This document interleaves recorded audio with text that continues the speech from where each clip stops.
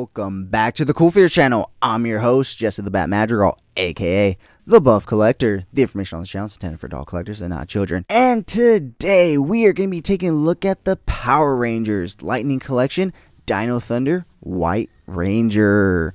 But first, if you're new, then welcome. This channel is all about cool action figures, analyzing them, hunting them, taking pics of them, and of course, playing with them. If that's your sort of thing, why don't you go ahead and hit that subscribe button, and while you're at it, why don't you go ahead and hit that bell notification icon so you stay notified when I do upload new content. And if you do enjoy this video or any other videos that I put out, please remember to give them a thumbs up. It is free and easy for you to do, and it really helps the channel grow. With all that out of the way, guys, once again we are going to be taking a look at the Power Rangers Lightning Collection, Dino Thunder, White Ranger. Now, this was definitely an interesting season to say the least. We got the return of Tommy himself, and this time he gets to play the Black Ranger, and someone else gets to take up the mantle of the White Ranger. And oddly enough, the person that gets to take over the White Ranger responsibilities is actually the adopted son of the series villain, who is somewhat like taken over the body of the adopted father. So the adopted father and the villain are two separate entities, but they're in the same body. It's a little confusing. Just go and check out that season. But yeah, one of my favorite seasons to say the least, probably because it sees the return of Tommy. But growing up, I just remember loving this. Also probably just because of the connection to dinosaurs. I mean, come on, growing up, who didn't love dinosaurs? Plus Power Rangers, come on. And then I guess it's kind of a callback to like even the Mighty Morphin days, because they were supposed to be, based off dinosaurs and whatnot, whereas these ones are 100% dinosaurs. But anyways, guys, why don't we go ahead and jump on into what this guy comes with. So he is a Lightning Collection figure, and while most of them do come with a lot of accessories, and he still does come with quite a few, he doesn't come with as many. So he does still come with an alternate head, as all of them do. They come with their alternate unmasked Ranger head, and this one, the likeness is not that bad. I have to admit, maybe just the nose is a little too big, and I feel like it would be perfect. But maybe they couldn't get his likeness right, so they kind of, changed it up a bit. He does come with two secret pans. I don't know where the other one is. I kind of lost it. Well, I think I know where it's at, but it's kind of being used by another Ranger. So yeah, I don't have that one on me, but he does come with two secret pans, an action open hand right there where he's pointing forward, as well as another posed action hand, which looks like it should hold the blade in between the two fingers in the front, the index and the thumb. However, it is actually glued shut. So if you want that open, you're essentially going to just have to take a blade to it and open it up, so that way you can pose them up with that. And you do also get, obviously, this awesome lightning effect right here that is on his sword, which we will also take a look at. But let me go ahead and pull him forward so we can pull the lightning effect off. And let me pose him back up, guys. There we go. So the lightning effect is actually really cool with this guy. As you can see, it even has little arrows right there, which is really cool, all surrounded by a cool lightning effect. So taking a look at his sword, this is the sword that he uses in the TV show. So taking a look at his sword, let's go ahead and pull it out of his hand and get him once again to balance, if he will. But he won't, but he will, but he won't. Okay, let's take a little more time. Come on, there we go.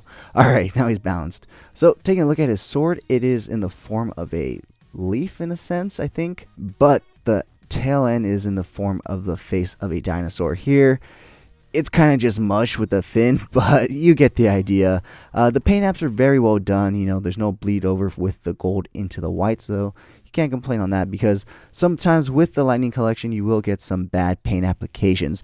The one thing I will point out and say on this figure is that he is missing the black outline around the red visor on his helmet. Back when they first released it, Hasbro did address this and fix it, but I got this figure long after that, so I kind of just left it, and maybe one day I'll go and touch it up. The cool thing about these Dino Thunder Rangers is that they do have their morphers sculpted onto their wrist right there. I forgot to point that out on the Blue Ranger, but he does have his there as well. So we're basically moving on into territory of taking a closer look at this figure. So I love this guy's look. I mean, he just looks menacing. First, he starts off as somewhat of a bad guy, then he becomes an anti-hero, and then obviously he moves on over to the Ranger team and becomes a full-on hero. And this guy just has one of the cooler helmets in the whole series, and technically the whole show in general, and just outfits. You know, it is very reminiscent of the Mighty Morphin White Ranger with this chest piece and shoulder piece right here. But you know, the rest is obviously different. He does come with a sheath right here, that way you can put the sword in right there, and it holds it right there. So that's cool. But yeah, guys, so why don't we go ahead and move on into articulation. So he can look all the way to the right, all the way to the left. He can look down that far. He can look up basically just straight at you. His arms will go out to a T pose. He does come with a butterfly joint in there. You will get, let's see here, 360 rotation on the shoulder, 360 rotation at the bicep right there, double hinge elbow joints, rotation at the wrist, hinge in and out at the wrist, as well as upper torso rotation right there, and a designated ab crunch, so that way he can crunch down that far and crunch back that far. And taking a look at his leg articulation, he can join the cheerleading squad. Look at those splits. He does come with an upper thigh cut right there. He will kick forward that far, and with all Lightning Collection figures, he will not kick back at all. But he does come with double hinge knees, so if you need him to kick back a bit or kick his own ass, he can definitely do that. Taking a look at his ankles, they will go down. Let's see, these ones are a little stuck. So, oh, there we go. They'll go down that far. They will go up that far, and they do come with a ball rocker hinge joint. All in all, like I said, a great figure despite them missing that black outline on his helmet. But other than that, you know, the paint apps are really good. The lines are really clean. And so yeah, one of my favorite Rangers to say the least. I absolutely love this guy and Dino Thunder. It is not one of my top favorite teams though. That belongs to Time Force and Ninja Storm, but it is definitely a close third. But with that being said, guys, join me every Sunday morning for Coffee and Toys, a weekly Toy News Toy Talk podcast where we will go over all the latest and great toy news, reveals, pre-orders, and so much more. And join me every Wednesday on Instagram at CoolFigurez for Coffee and Toys Live, where I will speak to a new guest every week about toys, toy collecting, toy photography, and so much more. With that being said, guys, let's go ahead and take a look at some really cool pics that I took of this guy. And if you did enjoy this video, please remember to give it a like, share, comment, and subscribe. And as always, have a great fucking day.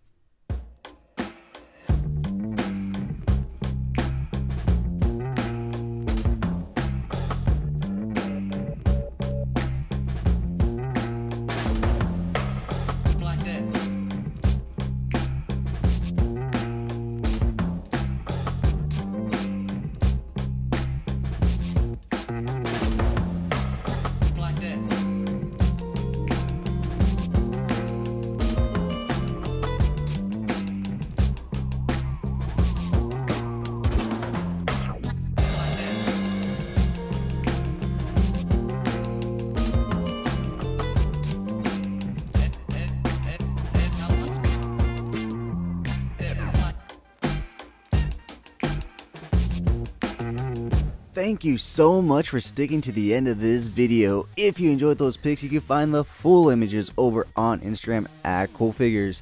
And I do have a separate Instagram account for my more thought out, planned out, more edited pics called Epic Shots by CoolFigurez. Check it out. If you like what you see, leave me a follow there as well.